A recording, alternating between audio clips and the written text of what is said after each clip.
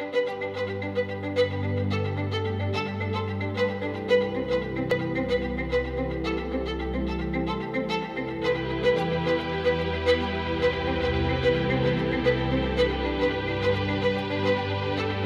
this video and the next several videos, we're going to be discussing the types of wine.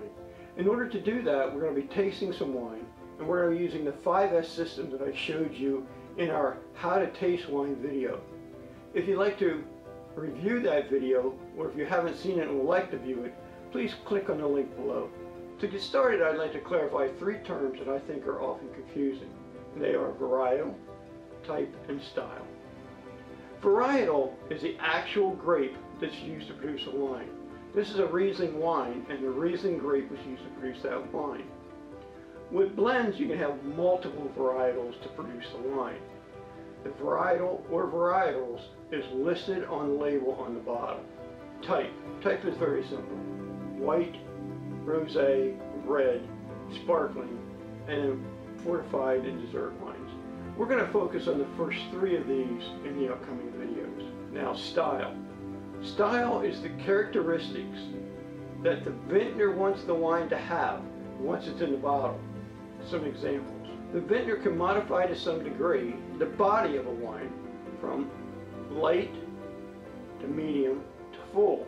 The vintner can also modify the sweetness from sweet, semi-sweet, semi-dry, and dry.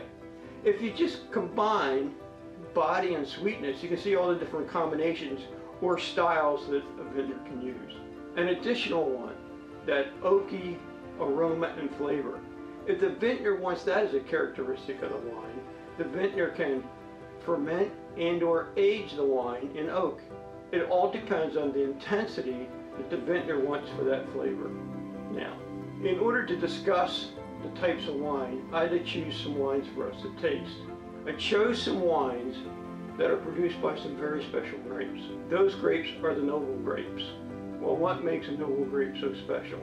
A noble grape has to meet certain criteria. Those criteria are: the grape has to be internationally recognized. It has to be grown in most or all of the major wine producing areas of the world. It has to consistently create a high quality wine, and it must express the terroir of where it's grown. What does terroir mean? That's a French term. The French term means the environment in which the grape was grown. The environment includes the soil and the climate. Now, we're going to be focusing on the 7 most globally accepted noble grapes. The noble grape list has grown all the way to 20, but these 7 we're going to focus on are globally accepted by everyone. There are 3 white noble grapes and 4 red.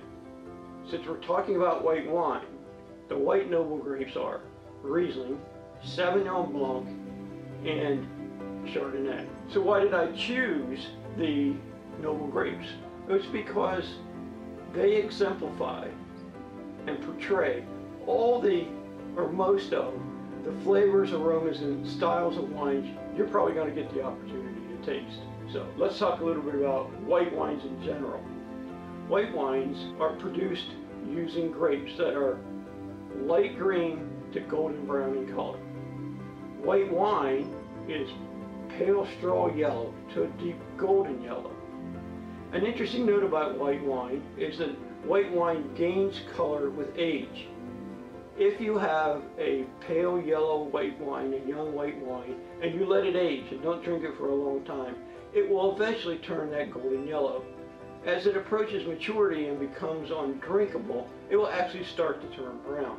Now, how do I serve white wine? White wine wants to be chilled, so you want to serve between 42 and 55 degrees Fahrenheit. If you're going to open a bottle of white wine and leave it out for others to share, you should put it in an ice bucket, and that ice bucket should have water and ice, not just ice. Water and ice keeps it much cooler. As a rule of thumb, white wines do not need to be decanted.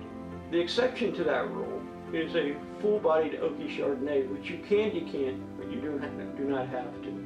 You need to serve a white wine in a glass that has a narrow bowl and a U shape. That shape will keep the wine cool, and it will push the aromas closer to my nose so that I can more fully appreciate them. Now, a couple more notes before we get into tasting wine. And they are. When I taste or evaluate wine, I always have a wine tasting sheet available. That wine tasting sheet allows me to indicate the name of the wine, and then down the left-hand column of that tasting sheet are all the characteristics that line up with the steps of the 5S system.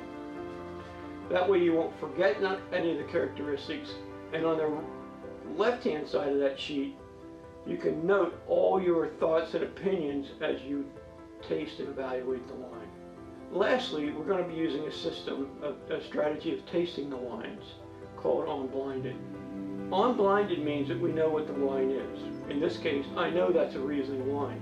What we're going to be doing is tasting and evaluating the Riesling wine that's in front of us and comparing that to a typical Riesling wine. That will allow us to decide, is my Riesling wine a really, really good Riesling wine, or a not so good Riesling wine, or really just a typical Riesling wine. Well, now we're all ready to start tasting our wine. I'm going to be tasting and evaluating a Riesling produced in New York. First, let's talk about Riesling a little bit.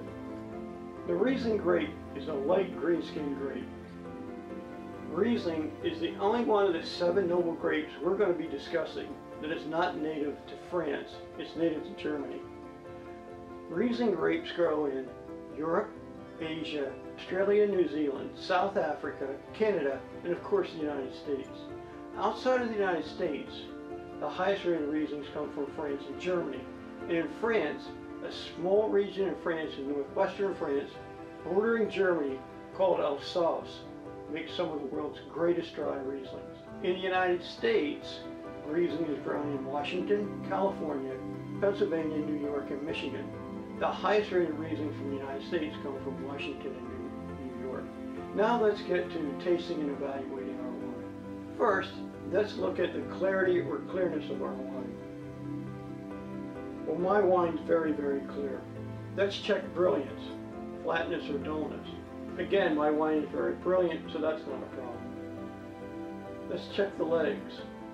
Well, as far as the legs go, the legs on my wine are very slight. That may lead us to predict we may have a light-bodied Riesling. Now let's talk about color. The color of my wine is a middle yellow. Now, we're getting ready for checking on those aromas and smelling our wine. Swirl your wine. I do this in 2 stages. The first sniff that I take, I'm looking for those initial aromas that I'm getting.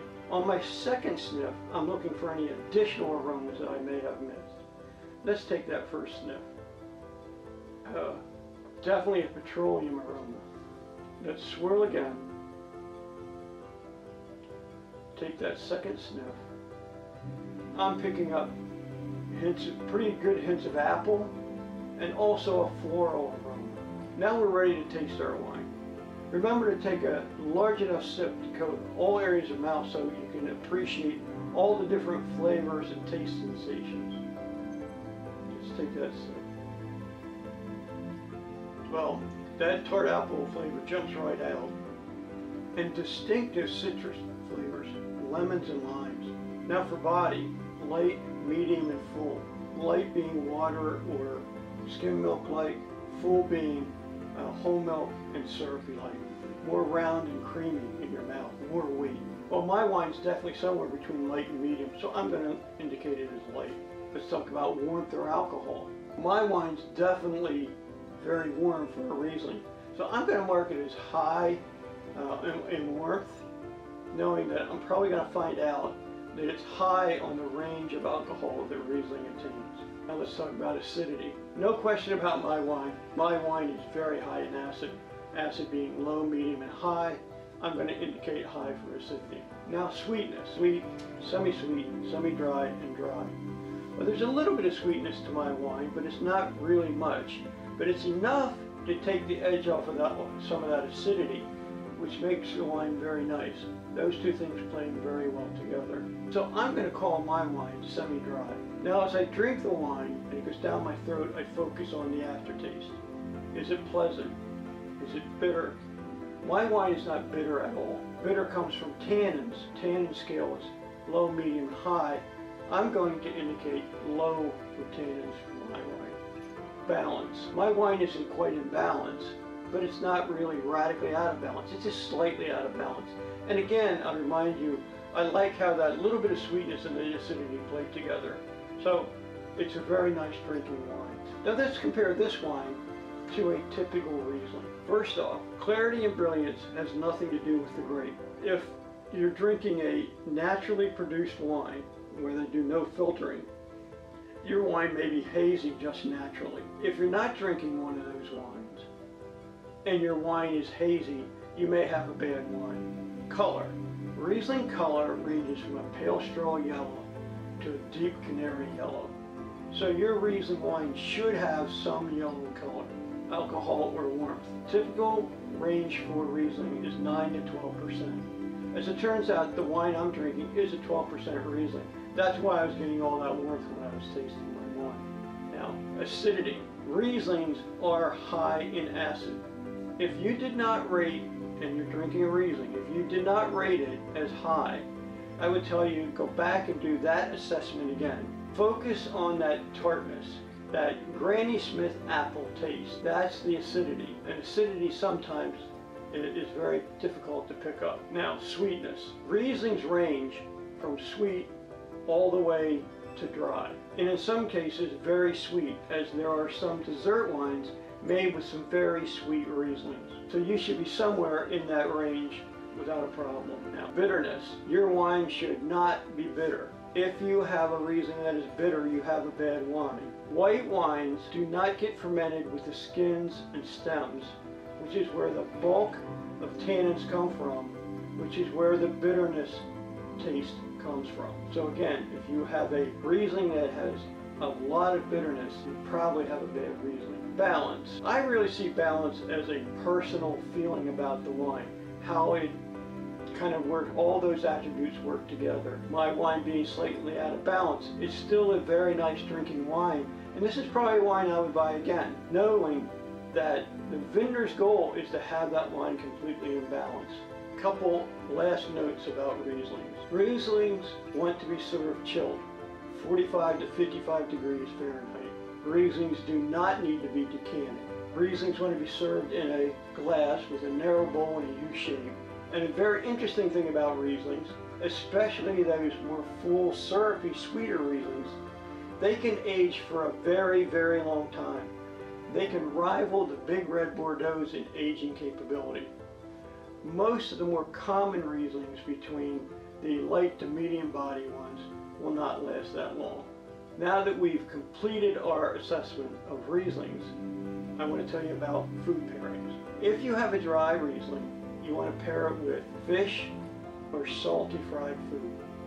Semi-dry Rieslings like being paired with spicy Asian and Indian cuisine. And the sweeter Rieslings like being paired with dessert. They're like after dinner drinks, and they're really great with desserts. And they're great with one of my most favorite desserts, lemon meringue pie. Well, I hope you've enjoyed learning about Rieslings, and prepare for our next video where we're going to be tasting the last of the two white noble grapes, Sauvignon Blanc and Chardonnay. If you want to taste along with me, bring a glass of each of those with to the next video. I look forward to that next video, and I hope you do too. And as always, raise a glass and have a drink.